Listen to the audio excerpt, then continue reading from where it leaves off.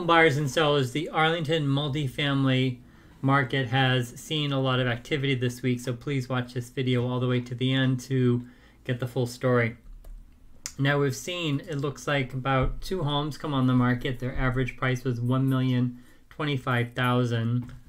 Now for price changes, we've had just 1 home with a price change. Interestingly enough though, after having been on the market for 8 days, it raised the price by $100,000.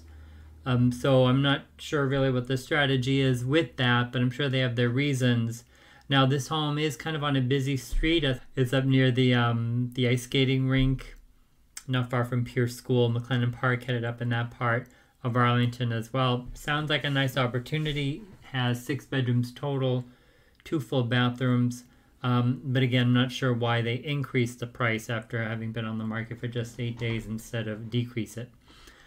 Now what we're seeing for under agreements, we've seen 1 home go under agreement. It was listed at $995,000 when it went under agreement. No sales this week, no expired listings this week. So that is for now. If you have any questions, please go ahead and put them in the comment section below and I'll get back to you.